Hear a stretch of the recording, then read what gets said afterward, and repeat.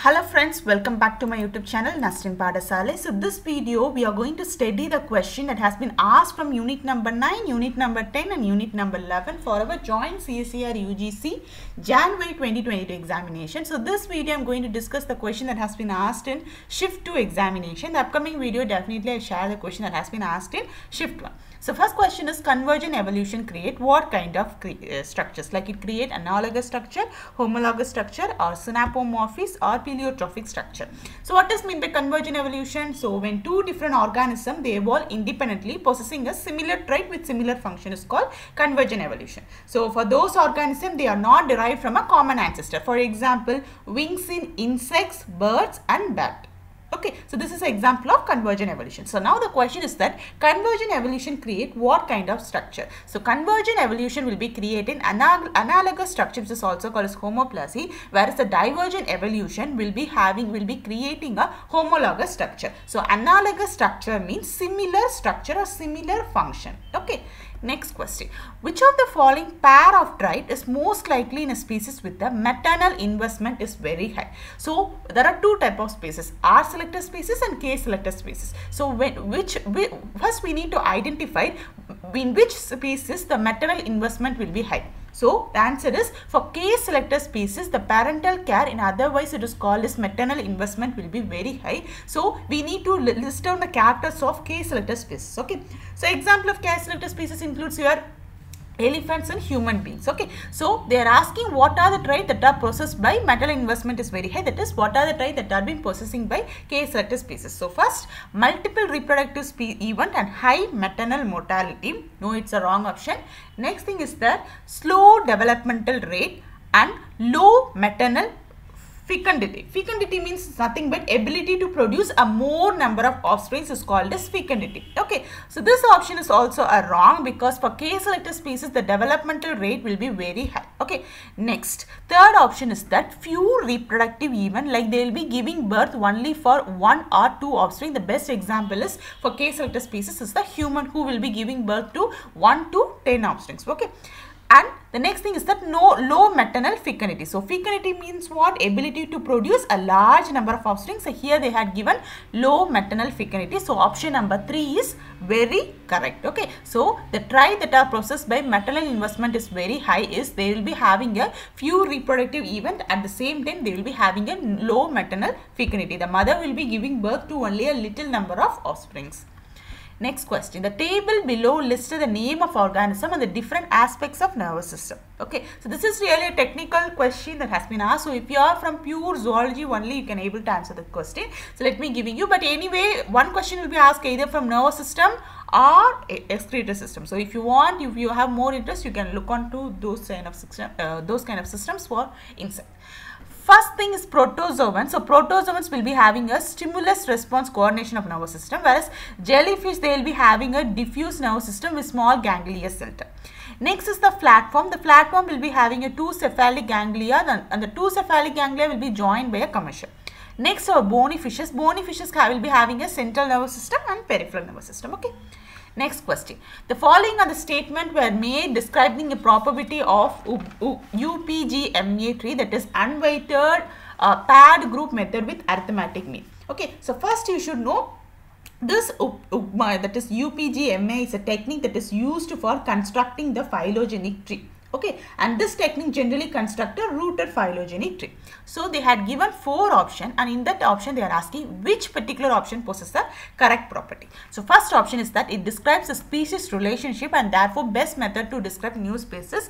This particular technique is employed for constructing the phylogenetic tree and it is not used for taxonomical studies. So option number A is absolutely wrong. So simply you can omit this option number A and option number C. So either B and C option or C and D option is correct. Second option is it is a method of hierarchical clustering. Hierarchical clustering is an important method while constructing phylogenetic tree. So option number B is correct. Next thing is that in this particular technique the raw data is a similarity matrix and the initial tree is a rooted. This UPGMA technique will be creating a rooted phylogenetic tree, whereas other technique like if you take neighbor joining method or NJ method, which is another technique that is used for constructing phylogenetic tree, it will be creating an unrooted phylogenetic tree. So option number B and option number C are correct. Okay, so option number D, what did they mention? It permits lineages with a largely different branches length and corrections for multiple substitution. No, it generally deals with a similarity matrix and not with the substitution matrix. Okay, so option number B and option number C are correct.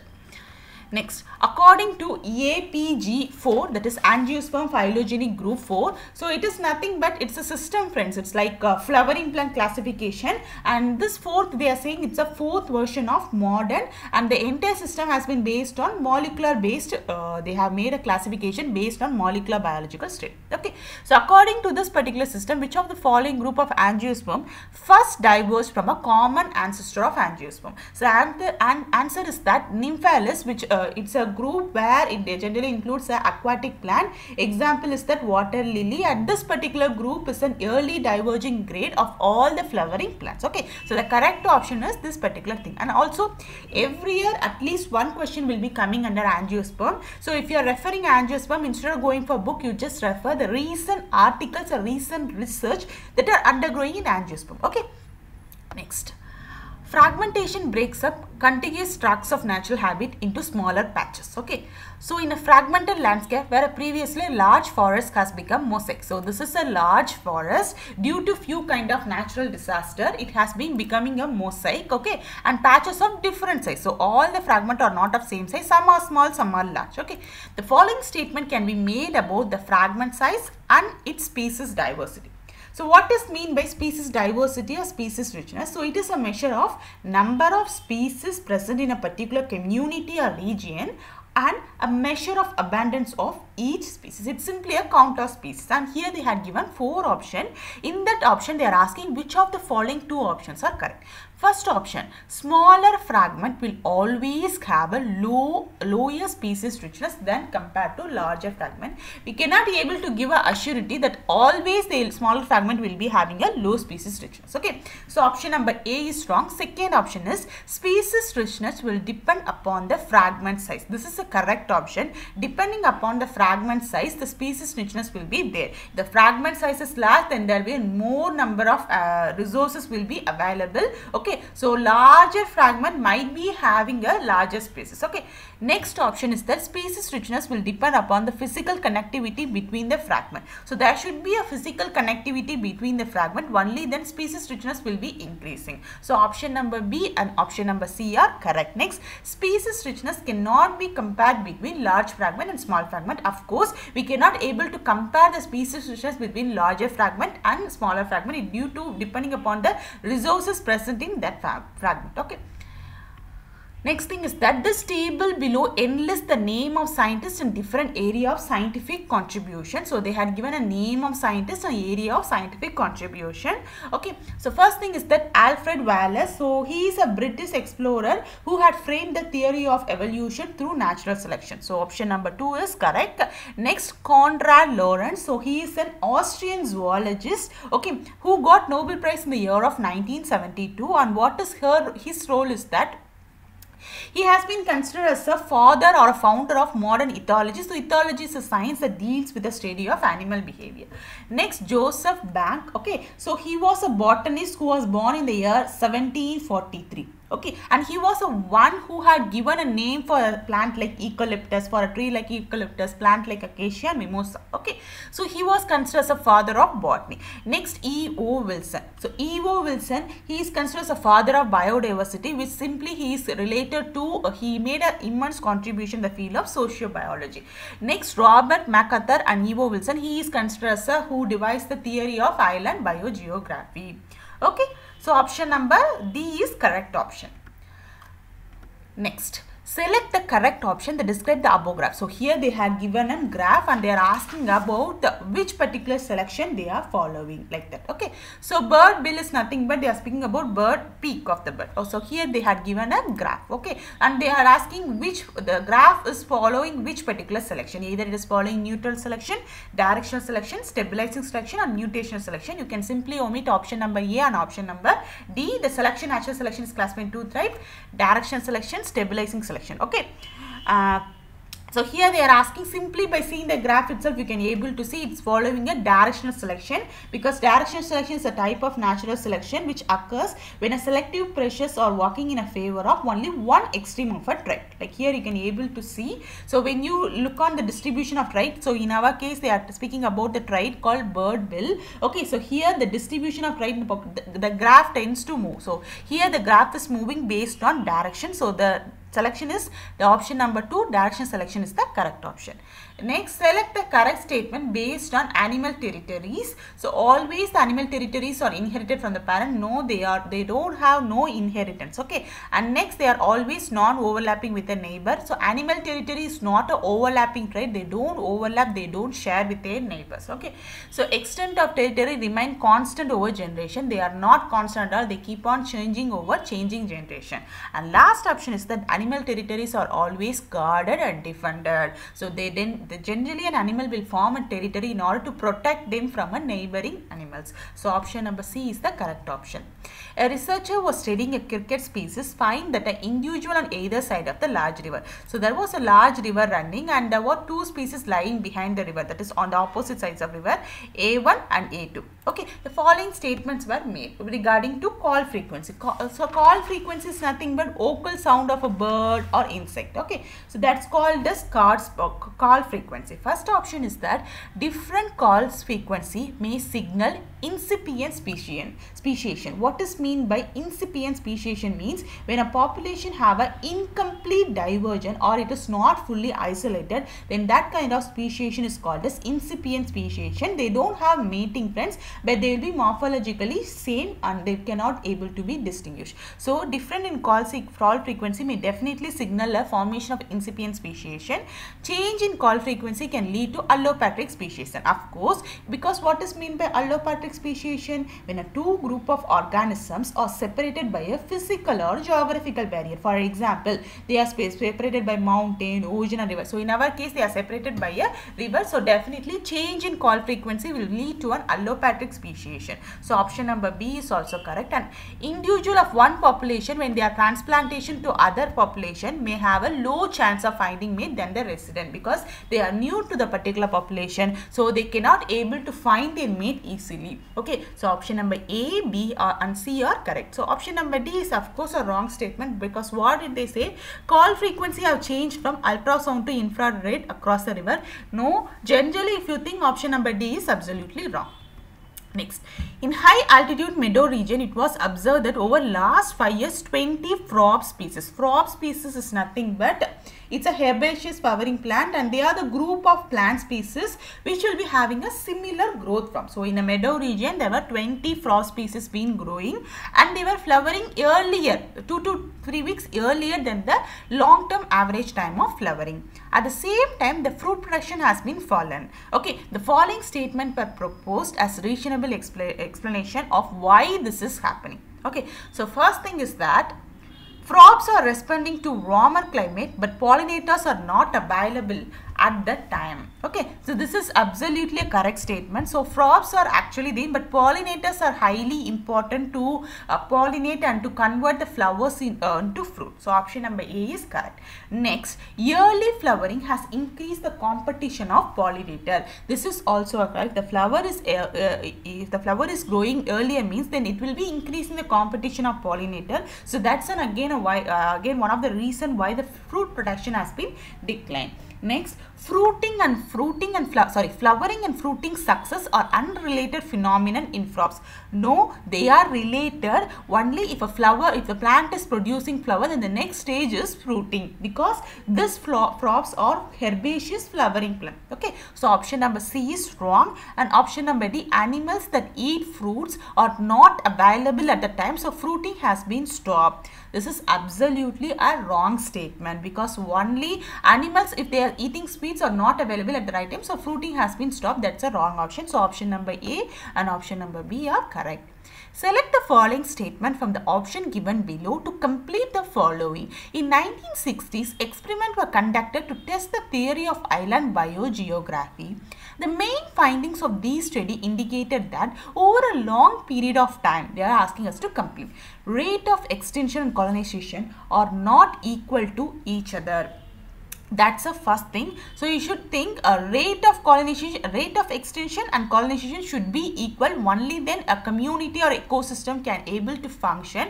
So option number A is wrong. Next, colonization rate gradually exceeded extinction rate. This is also a wrong option. As I mentioned you earlier, there should be a balance between the rate of colonization and rate of extinction. So let me tell you the option number 3, which is correct, because overall rate of colonization will be balanced by a rate of extinction.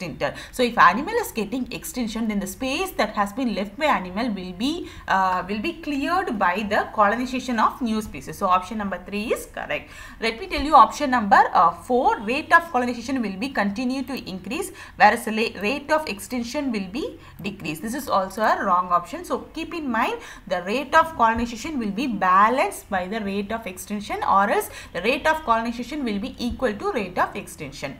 Next thing, which of the following constitute the largest reservoir of carbon in a global carbon cycle? So this is a general knowledge question that you should know, friends, and the correct option is ocean. They had given atmosphere, plant biomass, on land, soil, ocean. They are asking largest reservoir of carbon is ocean. Ocean is simply called as carbon sinks, as this ocean absorbs more carbon because they are near to air. So from here they will be observing more carbon. So that's the reason why the ocean is called as largest reservoir. And the smallest reservoir is the atmosphere, because in atmosphere the amount of carbon will be very much less. Next, fall armyworm is an insect that is a resistant and fast invading, and this fall armyworm is considered as a destructive herbivore in agriculture system, particularly in North India. And they are asking which particular pest species that particular order they belong to. Okay, so this fall armyworm, the order of this particular insect is they belong to Lepidoptera. Okay, so already I just made a detailed video for unit number 9, diversity of life form. Please watch the video. I had given you a complete notes for unit number 9. Okay, so the next thing is that eco-social societies are not characterized by which of the following. So you should know, if you take this particular society, the best example is by understanding the bee society. Bees have 3 types. Okay, first is queen, they are reproductive female, and next are worker, they are non-reproductive female, and drone or male. Okay, so queen alone will be having a reproductive capacity, whereas worker will be non-reproductive. Okay, they will be caring for the offsprings produced by queen. Okay, so which is not a characteristic. So eco societies will be having an altruistic character. So here worker will be altruistic, that is they will be unselfish, and they will be benefiting the queen, but even though they are decreasing their own fitness. Like the worker bee cannot able to give rise to offsprings or reproduce, but they are not considering, and they are working unselfishly to help the offspring that are given by the queens. Okay, so first is altruism, next is skin selection. Of course it is also a character of eco-societal society.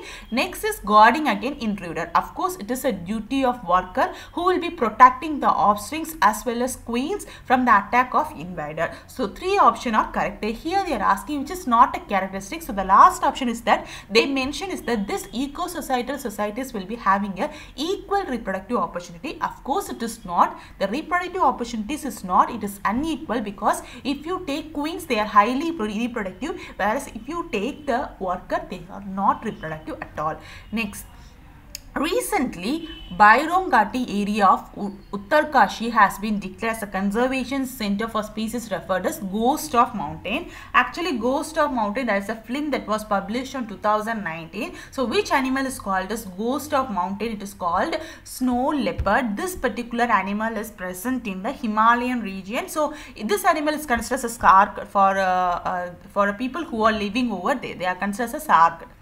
Next, select the correct combination of factor which will be deriving the particular animal to extinction. So first, why does the animal are getting into extinction? Again, I just mentioned in the video in which I'll be giving the link of the video in the description. Okay, so why the animal are getting extinction means, first thing is that the population size will be reduced. First option, reduce population size, correct. Loss of genetic diversity is also correct. Next, inbreeding is also correct. Inbreeding will make the animal to get extinction. So option number A is correct. So option number B, they had given immigration. Immigration and inbreeding are the two important categories or two important characteristics that will be making the animal to extinct. But the next thing is that fragmented animals, fragmented habitat. So fragmented habitat will not make the animal to get extinct, because once the fragment has been, once a particular habitat has been fragmented, then there is an incorporation of new species. So at that time point, the particular species will not become extinct. Next, inbreeding. So in the second option will not be selected because this particular fragmented habitat is strong.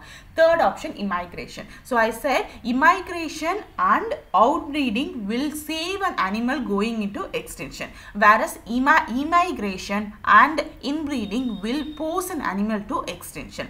And next, this option is also wrong. Next, last option is catastrophic event. This is a correct one. Reduced population size, of course it is also a correct one. But the last thing is that outbreeding. So outbreeding generally saves the animal from extinction, because animal living from one region will be breed another animal. Okay, so outbreeding will be saving an animal from extinction. The last thing is that biased gene conversion. This is like, I think many things will be new for you. This is nothing but a small scale of recombination has been proposed to cause changes in allele frequency in a population, and they are asking which of the following statements are not correct about the BGC, that is biased gene conversion. So this BGC is present in bacteria as well as eukaryotic, suggesting that this BGC is also present in the last universal common ancestor.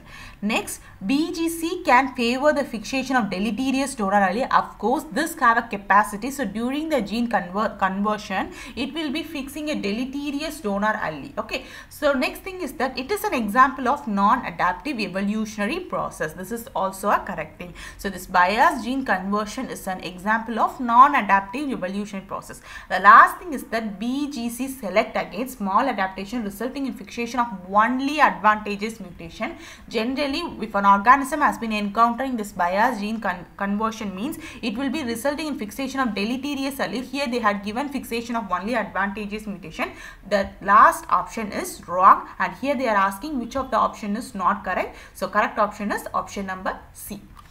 Next thing, select the correct combination of species and know why the population getting declining. So first thing is that honeybee. Honeybee has been declining due to an incorporation of this neonicotinoids, because neonicotinoids is the neuroactive insecticide and it is chemically similar to nicotine. Okay, so they are generally employed as an insecticide to kill the agriculture pests, but along with killing agriculture pests, this particular insecticide is also been killing honeybees. Okay, so honeybees are declined due to the incorporation of neonicotinoids. Next is gyps vulture. Vultures are scavenger. Actually, this diclofenac is a major reason why this vulture are getting declined. This diclofenac is employed as a veterinary drug, and this veterinary drug is present in the dead body of livestock. Okay, so when this vulture, as they are scavenging, when they feed on the dead animal, they will be getting, the body will be incorporated with this diclofenac. First, the kidney of the bird will be affected. Next, it will be increased proportion of uric acid production will be there. At last, the bird will be encountering gout and death. Okay. Next, shellfish. Shellfish is being decreased due to methyl mercury poisoning. Actually, this methyl mercury is being used for production of fluorescent bulb, fluorescent light in bacteria, and this methyl mercury is a common pollutant of air and water. So that's how the shellfish has been recently, they are decreasing. Okay. So the reason for the shellfish declining is due to methyl mercury. Next is minnow. So minnow is actually a fish, and the population has been declining due to the incorporation of synthetic estrogen. Okay, so synthetic estrogen, they will be affecting the reproductive system of fishes. So when the synthetic estrogen concentration is being increased in lakes, like this has been employed as a birth control pills. When the birth control pills or medical waste has been entering into lake, and the lakes will be having a minnow, these fishes will be incorporate this estrogen, and once the estrogen has been taken into the fish body, it will be lead to feminization of male as well as oogenesis in the female fish has also been getting affected. Okay. So thank you friends, these are the questions that has been asked with respect to the unit number 9, 10, 11 in shift 2. Next video I will be uploading the question that has been asked in shift 1. Okay, thank you friends, thanks for watching this video.